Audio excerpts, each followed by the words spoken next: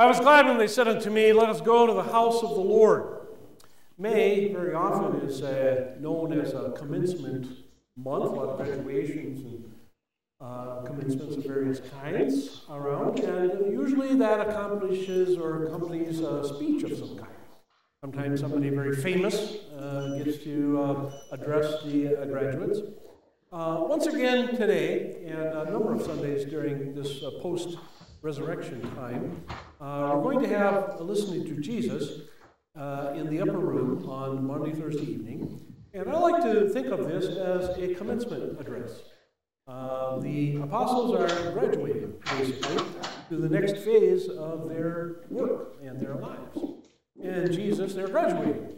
And Jesus is giving them some good advice, as it were. And so, last week he talked about the work of the Holy Spirit. This week, he warns them about what's coming as far as their ministry is concerned. And what he says to them applies also to us in our day today. So we will have to listen carefully to what Jesus tells us in his commencement address this morning. We prepare our hearts and minds for worship.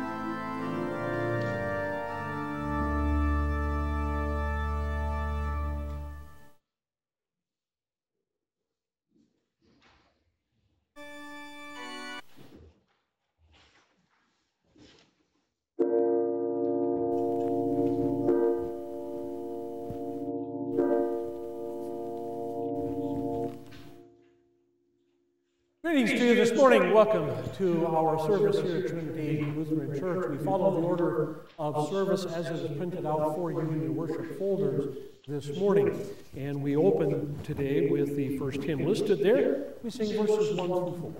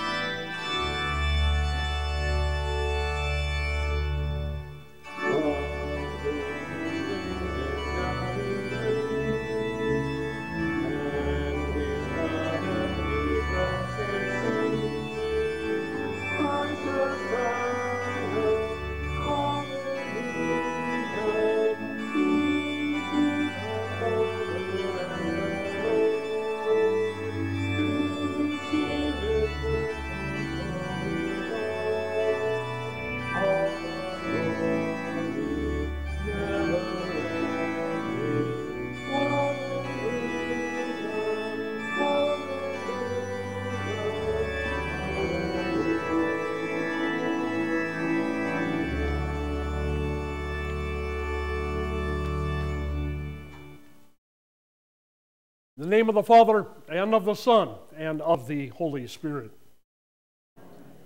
Beloved in the Lord, let us draw near with a true heart and confess our sins unto God our Father, beseeching him in the name of our Lord Jesus Christ to grant us forgiveness. Our help is in the name of the Lord. I said, I will confess my transgressions unto the Lord.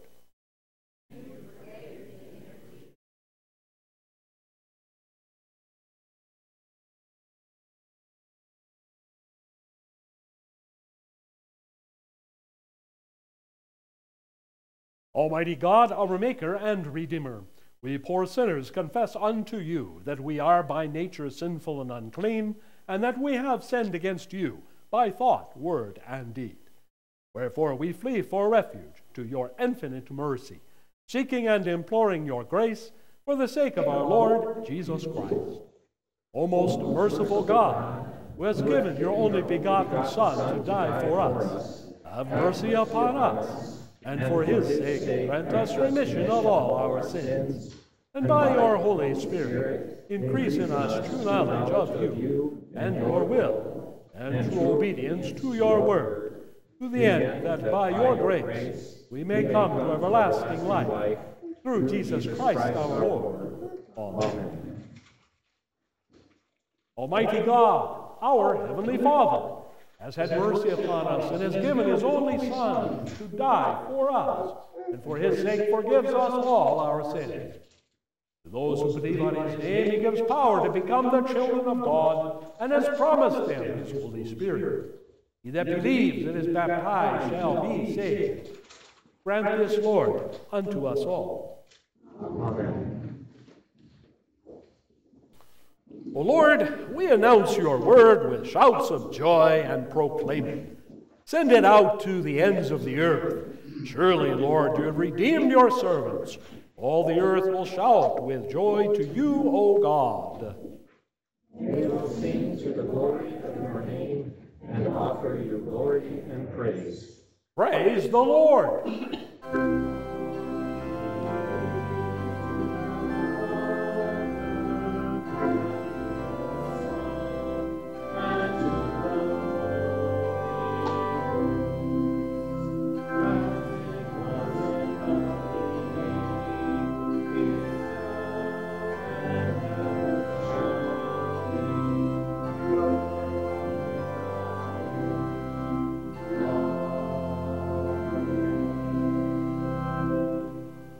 O Father, fount of light and creator of all things, O Christ, true God and true man, rising sun, perfection of wisdom, O Lord Spirit, breath of the Father and the Son, purger of sin and giver of grace, we beseech you not to abandon us because of our sins. O Consoler of our soul, have mercy upon us.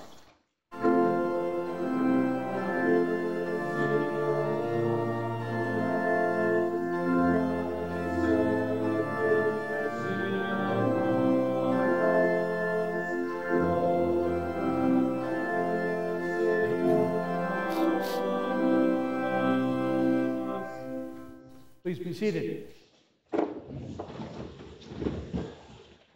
Let us give glory to our God.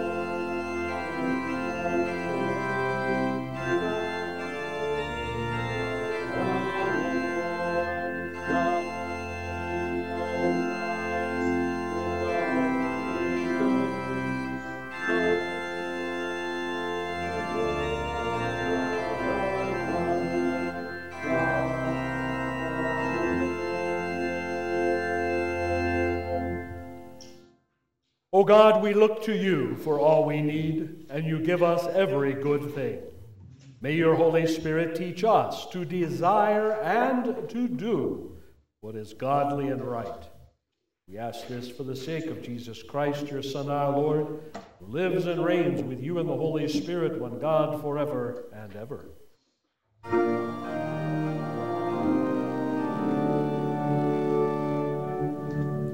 Our Old Testament reading for this Sunday comes to us from the prophet Jeremiah, chapter 29.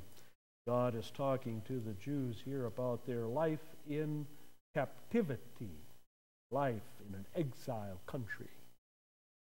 Thus says the Lord of hosts, the God of Israel, to all the exiles whom I have sent into exile from Jerusalem to Babylon.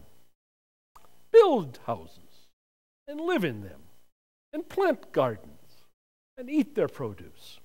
Take wives, become the father of sons and daughters, and take wives for your sons, and give your daughters to husbands, that they may bear sons and daughters, and multiply there, and do not decrease. Seek the welfare of the city where I have sent you into exile, and pray to the Lord on its behalf. For its welfare, you will have welfare. For thus says the Lord of hosts, the God of Israel, do not let your prophets who are in the midst of you and your diviners deceive you. Do not listen to the dreams which they dream, for they prophesy falsely to you in my name. I have not sent them, declares the Lord. For thus says the Lord, when 70 years have been completed for Babylon, I will visit you and fulfill my good word to you and bring you back to this place. For I know the plans that I have for you, declares the Lord, plans for welfare and not for calamity, to give you a future and a hope. And then you will call upon me and come and pray to me, and I will listen to you. You will seek me and find me when you search for me with all your heart, and I will be found by you, declares the Lord. And I will restore your fortunes, and I will gather you from all the nations and from all the places where I have driven you, declares the Lord, and I will bring you back to the place from where I sent you into exile. This is the word of the Lord. Thanks be to God. Our psalm today comes from Psalm 67. God be gracious to us and bless us, and cause his face to shine upon us, that your way may be known on the earth. Your salvation among the nations. Let the peoples praise you, O God. Let all the peoples praise you. Let the nations be glad and sing for joy. For you will judge the peoples with uprightness and guide the nations on the earth. Let the peoples praise you, O God. Let all the peoples praise you. The earth hath yielded its produce. God, our God, blesses us. God blesses us. That all the ends of the earth may fear him. Our epistle comes from St. John's Revelation, chapter 21. And the 12 gates were 12 pearls. Each of the gates was a single pearl. And the street of the city was pure gold, like transparent glass. I saw no temple in it, for the Lord God the Almighty and the Lamb are its temple. And the city has no need of the sun or of the moon to shine on it, for the glory of the Lord has illuminated it, and its lamp is the Lamb. The nations will walk by its light, and the kings of the earth will bring their glories into it. In the daytime, for there will be no night there, its gates will never be closed. And they will bring the glory and honor of the nations into it, and nothing unclean, and no one who practices abomination and lying shall ever come into it, but only those whose names are written in the Lamb's book of life. This too is the word of the Lord. Hallelujah, hallelujah. Christ, who has purchased us with his blood, has arisen and has appeared to us. Hallelujah.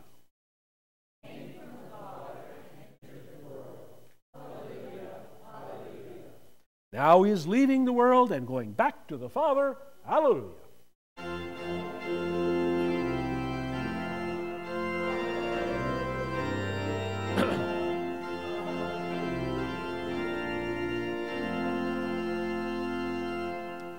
We rise in honor of Christ's gospel.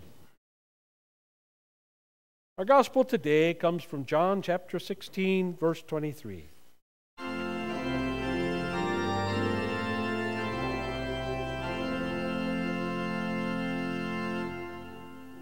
In that day you will not question me about anything. Truly, truly, I say to you, if you ask the Father for anything in my name, he will give it to you. Until now you have asked for nothing in my name. Ask and you will receive, so that your joy may be made full. These things I have spoken to you in figurative language. An hour is coming when I will no longer speak to you in figurative language, but will tell you plainly of the Father. In that day you will ask in my name, and I do not say to you that I will request of the Father on your behalf, for the Father himself loves you, because you have loved me, and have believed that I came forth from the Father. I have come from the Father and have come into the world. I am leaving the world again and going to the Father. His disciples said, Lo, now you are speaking plainly, and are not using a figure of speech. Now we know that you know all things, and have no need for anyone to question you. By this we believe that you came from God. Jesus answered them, Do you now believe? Behold, an hour is coming, and has already come, for you to be scattered, each to his own home, and to leave me alone. And yet I am not alone, because the Father is with me. These things I have spoken to you, so that in me you may have peace. In the world you will have tribulation, but take courage. I have overcome the world. This is the gospel of the Lord.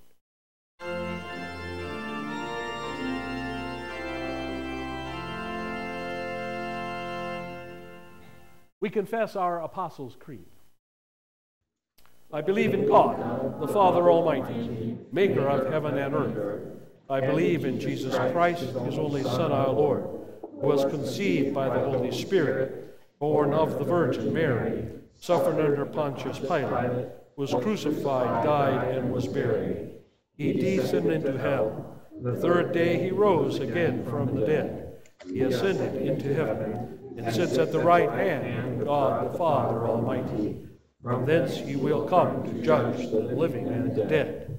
I believe in the Holy Spirit, the holy Christian church, the communion of saints, the forgiveness of sins, resurrection of the body, and the life everlasting. Amen. Please be seated for the hymn of the day.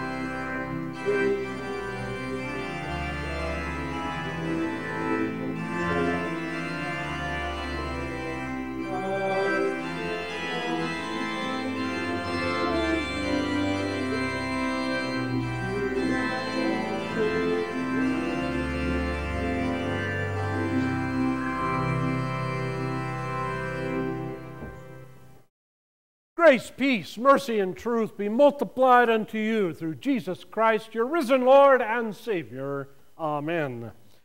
God's word upon which we base our brief meditation this morning is given to us in the gospel reading, once again coming from John chapter 16, looking especially at these verses. Jesus says, "Behold, an hour is coming, and has already come, for you to be scattered, each one to his own home, and to leave me alone. And yet I am not alone, because the Father is with me. These things I have spoken to you, so that in me you may have peace. In the world you will have tribulation. But take courage. I have overcome the world." O Lord, may the words of my mouth and the meditation of all of our hearts now be acceptable in your sight, our strength and our Redeemer. Amen. Please be seated.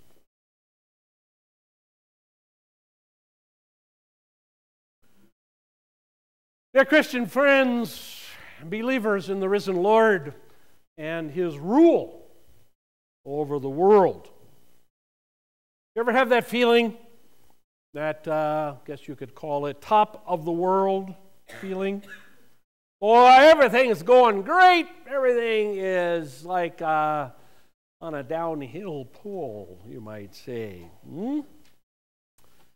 Maybe not so much. I think as believers, as Christians, I would say that in the last decade or so, we may feel just the opposite. We may feel like we're in the bottom of a deep hole. A hole that's getting deeper all the time, even though we're not doing the digging. Today, in our gospel reading, Jesus would seem to be at the bottom of a hole. He would seem to be. He would look to be depressed. He would look to be at the bottom. He would look to be looking at his death, the crucifixion on a cross, a terrible humiliation. He would be looking at the apostles scattered to the winds and afraid, terrible fear gripping them. He would see ahead of him danger for all his believers, including you and I here today. And yet, even in the face of all that disaster, Jesus has comforting words. Jesus has words of triumph. He sounds like a conquering king. He sounds like a great victor on a battlefield. He tells us, yes, you believers will be scattered. You're going to have all kinds of problems and troubles, but most importantly, you will have my peace. You will be reconciled to God. And that covers a multitude of sins. Now, again, this is Jesus' speech, his sermon, if you will, his final sermon, in a way, to his apostles. As I said, this is their graduation day. This Last Supper here, this is the day of their commencement. They are moving on.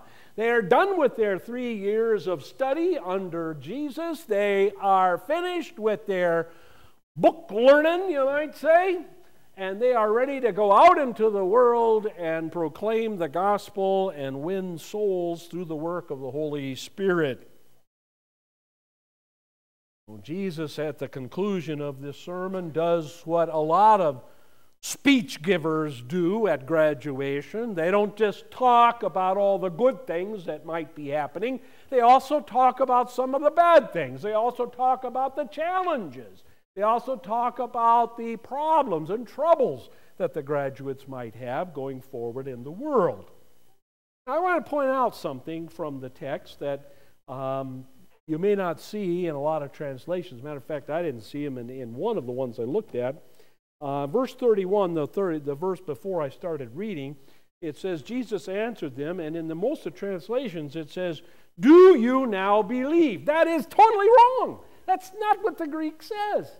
It's not Jesus saying, gee, wow, you guys believe yet or what? No, what it is an exclamation point. In other words, he gets to the end and they're telling him, hey, well, now we know you come from God. And Jesus responds saying, wow, you do now believe! Exclamation point. So when you get home, take your reading Bible and take your little trusty pen out and find that verse and take away the question mark and put a nice big exclamation mark there. That's what it really means, all right? At the same time that Jesus knows that they're believers, he also knows that their strength is limited. Their faith is, shall we say, somewhat tenuous. It needs a little stiffening, right? That's really what it needs.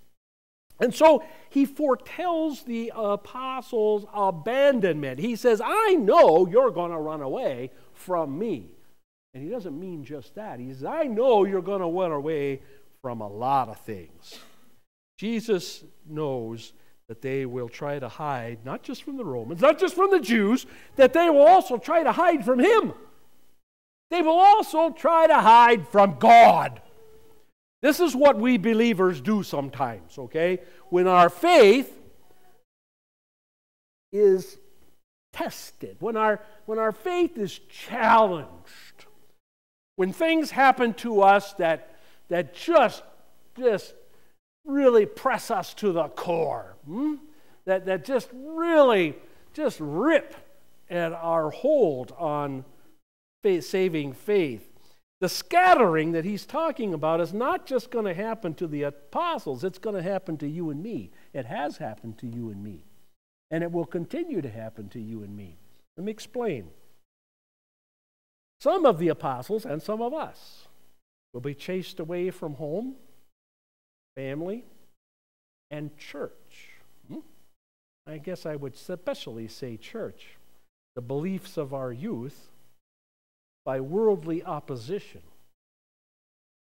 The world does not like what we believe, folks.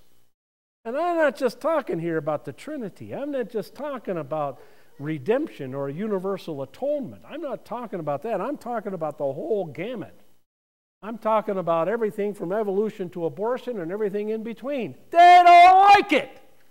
They don't want to hear it, and they don't want us to believe it because they're threatened by it. Maybe their poor little puny liberties might somehow be impinged. Oh no, we can't have that. We can't actually give in to the will of God. Heaven forbid, if they even believe in heaven, right? Some, including us, will be chased away from Jesus.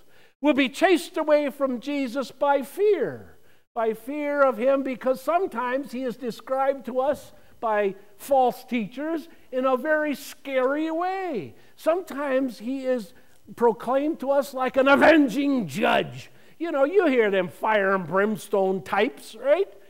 Jesus is going to come back and wipe the slate clean. Jesus is going to come back and kick your butt. Jesus is going to come back and put the world to flame. Jesus is going to come back and get you, all right? No, Jesus is going to come back and escort us to heaven. Hello? That's what's going to happen. But sometimes that fear causes us to stand back from Jesus, causes us to not pray. When we have those bad things happening to us, when we have that broken leg, when we have that cancer spot on our lungs, when we have the various ailments and ailments that come from age even, okay, we'll sometimes get to the point, why do I want to bother God with that? Jesus is not interested in that. Jesus doesn't care about me. Obviously, look what he did to me. And we forget. Out of that fear, we forget that all things work to good that love God. And our questionings, we question God. God, why did you allow this? God, why did you allow that? Jesus, you're running the world. Why that hurricane? Why that tornado? Why that disease? Why that, you name, fill in the blank, right? All around the line. And so that fear and questioning cause us to run away, to be scattered from the Lord, and also all will be chased away from God through sin. Some of our sin is willful. We know we're not supposed to lust, but we lust anyway. We know we're not supposed to worry about tomorrow, but we worry anyway. We know we are not supposed to love money or property or anything else above God, and yet we do. Right? I mean, sit there for a second, folks, and go through all those 10 commandments. Huh? You innocent of any of them? I know I'm not. All right? And so through willful sin, and sometimes through ignorant sin, sometimes we don't really even know. As David said, my secret faults, right? We don't even know that we're going against God's will. And so we run away, and we don't always confess to God, hey, God, I've been wrong. I've done things wrong here, Lord. Come back to me. Don't worry about Jesus, folks. He makes it very clear here. He's never alone. He's always with God, and He's always with us. If Jesus is always with God, and God is everywhere, God is omnipresent, okay, God always beholds the face of the angels wherever the angels are, which means that God is everywhere, then God is with us. God is with us in that hospital bed. God is with us on the highway. God is keeping the little peepers open, right, so that we can see those little white lines, huh? God is with us when we are sick, and when we are well, and when we are fearful, and when we are courageous. God is there every time. He wants the apostles to understand. I get it, you guys. I know you're going to run away, and I know why you're going to run away. I understand that, and I'm not going to hold it against you. All right? When you come back, I'm going to forgive you, and I'm going to bring you back as my apostles and then send you out to the whole world. You know why? Because he says here, I give you peace.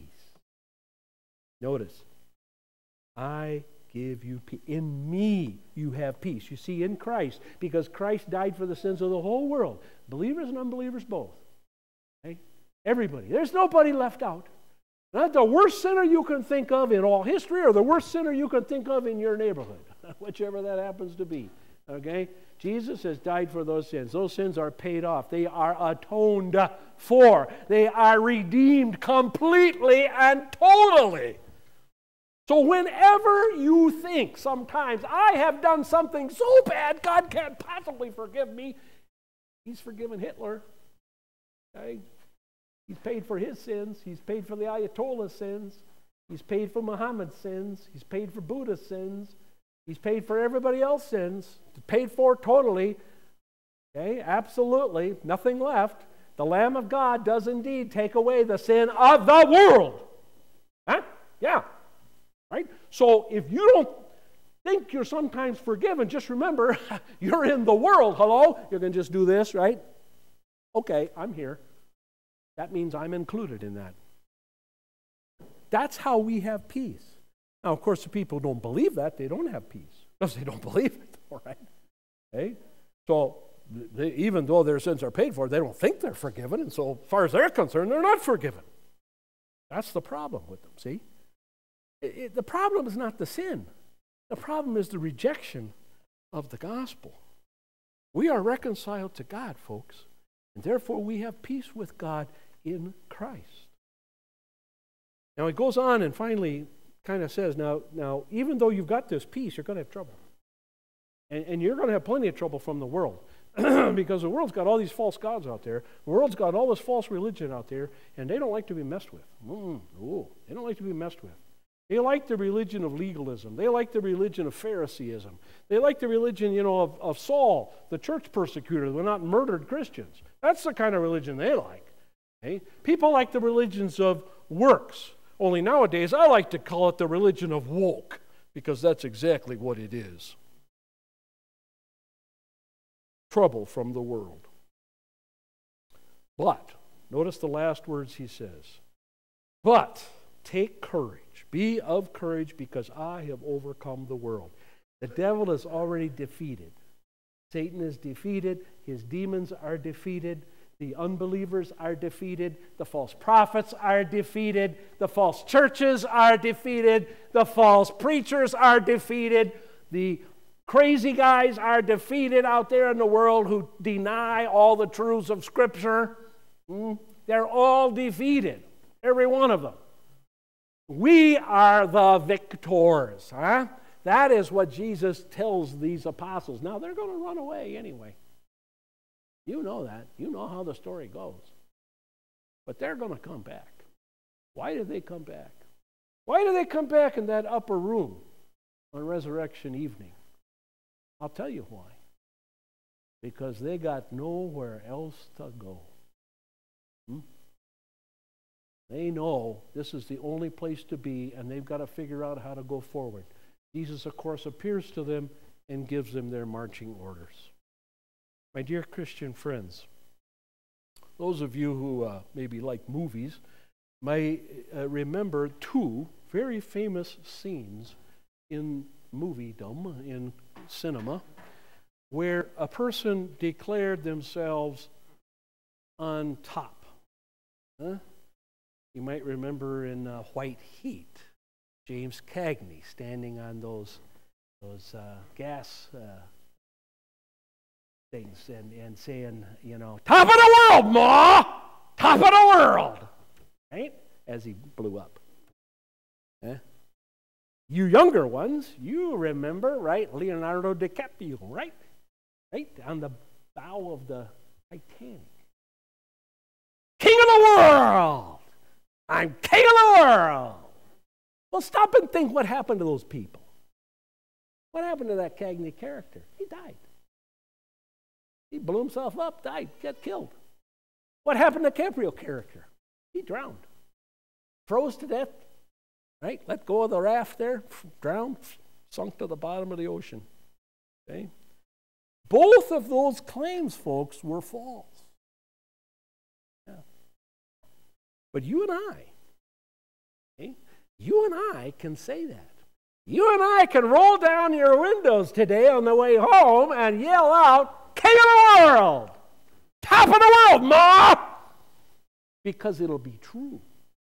Because in Christ, you are top of the world, In Christ, you are the victor.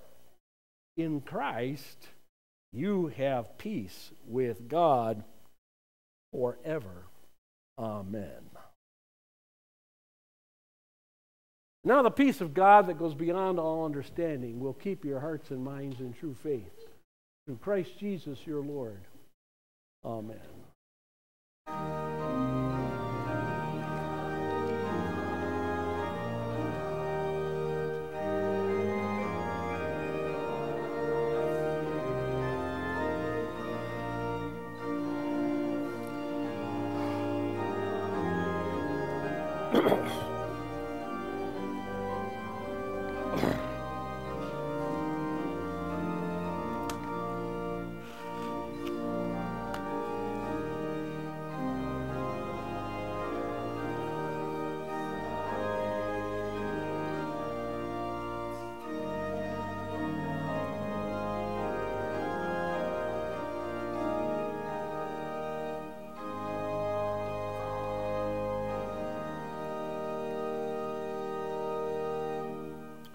You may be seated for prayer. O most gracious Lord, we praise you for all your tender mercies, and especially for the revelation of your most holy will. Forgive our many sins and implant your saving word in us so that we may believe it and bring forth the fruits of faith. Rule over your church and all its ministers and congregations so that all the pure doctrines of Scripture are preserved, faith strengthened, love increased, and your kingdom extended. Grant health and courage to all who govern, and especially all those entrusted to protect our nation. Maintain tranquility and righteousness in our land, and hinder and punish all wickedness, so that we might lead a calm and quiet life. Comfort all who are in trouble and want, sickness, anguish, peril, or any other adversity, especially those who are suffering for the gospel. Through your Holy Spirit, teach each of us to acknowledge all our afflictions as the loving manifestation of your good and fatherly will. Lord God, our Heavenly Father, who by your Son has promised to give us whatever we ask in his name, we ask you, grant us the power of your Holy Spirit, that we may make known all our requests unto you in faithful prayer, and desire only that which is well-pleasing to you and eternally good for us, lifting up our holy hands without wrath or doubting, and being firmly assured that you will hear and answer our prayers. Grant these and whatever other things you would have us ask you, O God, only for the sake of our redemption, won for us by Jesus Christ, your one and only Son, our Lord and Savior. Amen. And in whose name we pray, Our Father, who art in heaven, hallowed be thy name. Thy kingdom come, thy will be done on earth as it is in heaven. Give us this day our daily bread. Forgive us our trespasses, as we forgive those who trespass against us. And lead us not into temptation, but deliver us from evil. For thine is the kingdom, and the power, and the glory, forever and ever. Amen. Our Lord Jesus Christ, on the night in which he was betrayed, took bread. When he had given thanks, he broke it and gave it to his disciples, saying, Take and eat. This is my body, which is given for you. Do this in remembrance of me. Then he took the cup, and he gave thanks, and he gave it to them, saying, Drink from it, all of you. This is my blood of the new covenant, which is poured out for you for the forgiveness of sins. Do this whenever you drink it, in remembrance of me. The remembrance of Christ is not the vain celebration of a show, or the celebration for the sake of example, the way plays celebrate the memory of Hercules or Ulysses. It is rather the remembrance of Christ's blessings and the acceptance of them by faith, so that they make us alive.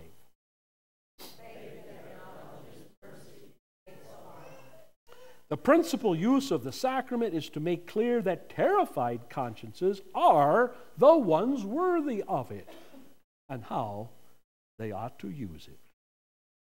Congregation may now come forward for the Lord's Supper.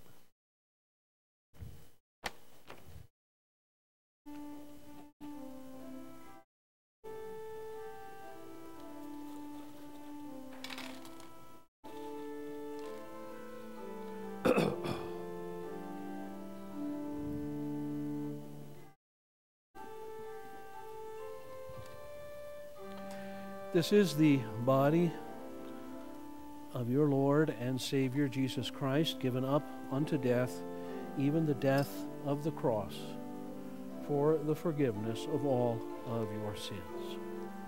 Take and eat. This is the true body of your Lord, given for you.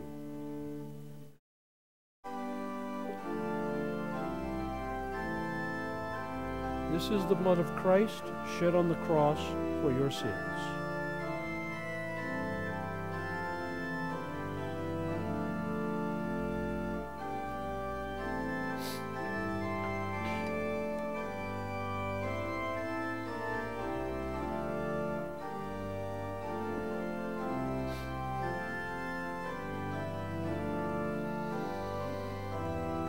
Take and eat. This is the true body of your Lord and Savior, Jesus Christ, given for you on Calvary's cross for the forgiveness of all of your sins. Take and eat. This is the true body of your Lord and Savior, Jesus Christ, given for you for the forgiveness of all of your sins.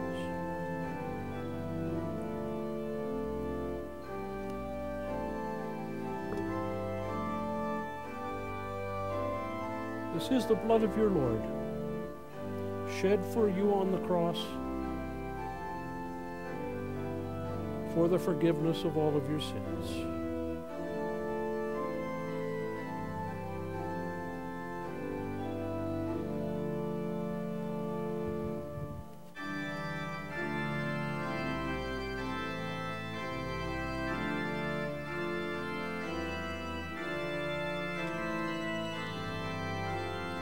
Take and eat. This is the true body of your Lord and Savior, Jesus Christ, given up unto death, even the death of the cross, for the forgiveness of all of your sins.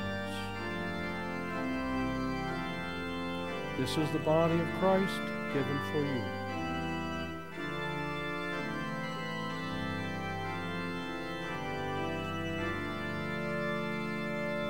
This is the blood of Christ shed for your sins.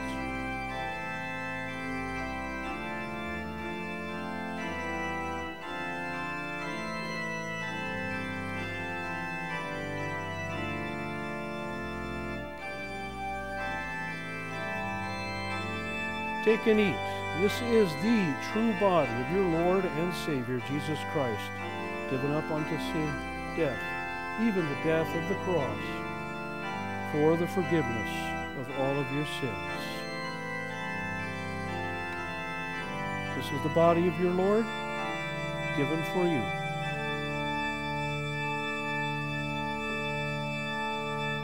This is the blood of your Savior, shed for you on Calvary's cross, for the forgiveness of all of your sins.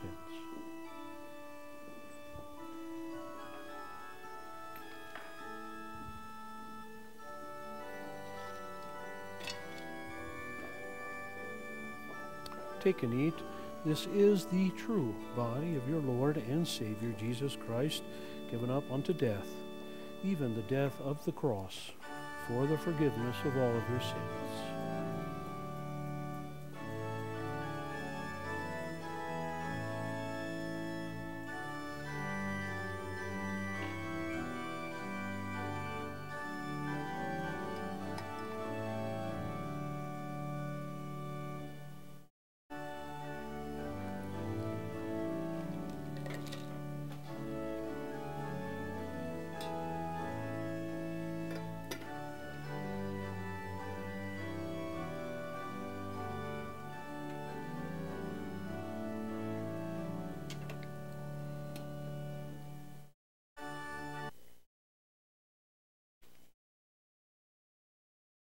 Please join in singing the Nunc Dimittis.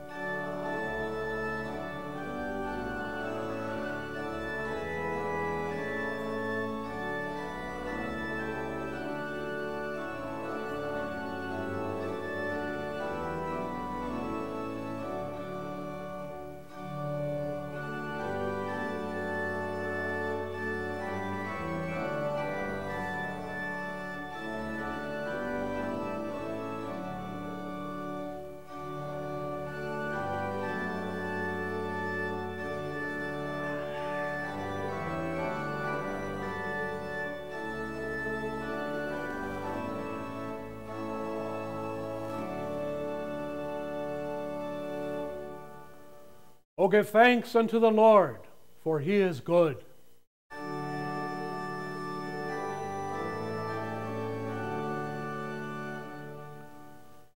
O God the Father, the fountain and source of all goodness, who in loving kindness sent your only begotten Son into the flesh, we thank you that for his sake you have given us pardon and peace in this his sacrament.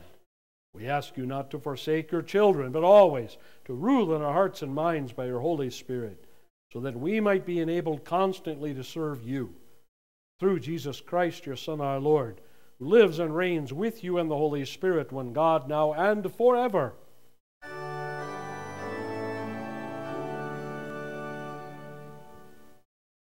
The Lord be with you.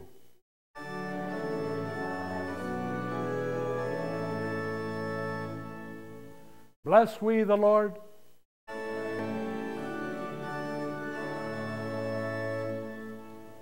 The Lord bless you and keep you. The Lord make his face shine upon you and be gracious unto you. The Lord lift up his countenance upon you and grant you his peace.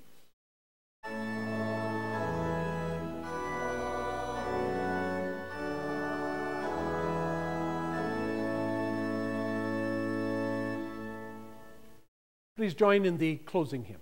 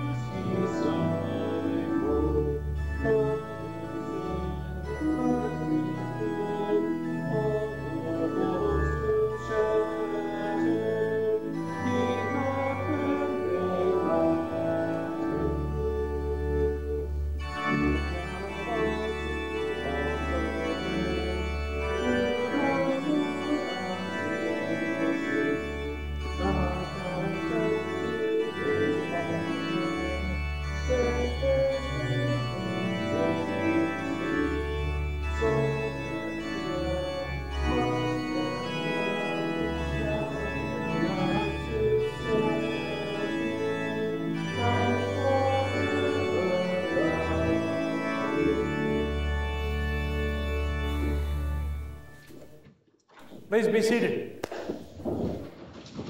Very good morning to everyone, and especially a very happy Mother's Day to all the mothers we have with us here. Hope you have a wonderful, wonderful, wonderful day. This week, pretty much regular schedule, I guess we could say. Bible class on Tuesday, as usual, at 10 a.m. And no Bible basics on Saturday, because it's not that Saturday, right? And then regular schedule again next Sunday. So thank you very much, and good morning again.